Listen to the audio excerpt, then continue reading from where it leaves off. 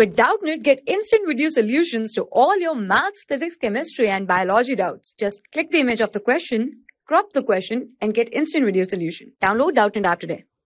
Hello, so our question is the number of hydroxyl ions present in 100 ml of a solution having pH 10 is. So first of all, we have to know what is the meaning of pH.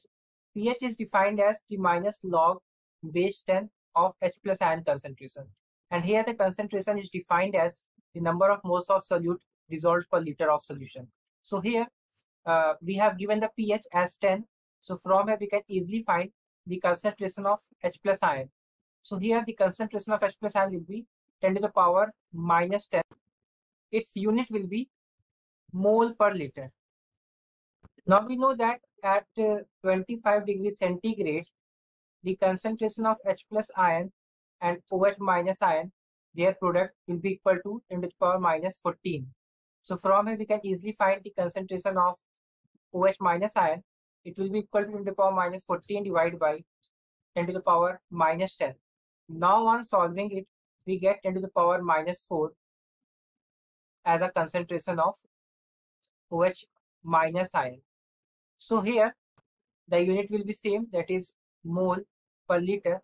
It indicates that in 1 liter or 1000 ml, there is a presence of 10 to the power minus 4 moles of OH minus ion. So from here it has been asked about the 100 ml.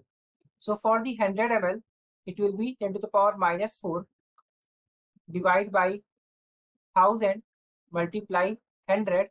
On solving it, we get as 10 to the power minus 5 moles of OH minus ion present in 100 ml of the solution. So here it has been asked about the number of hydroxyl ions present. So here we know that 1 mole of ions contain Avogadro number, that is 6.023 multiplied 10 to the power 23 ions.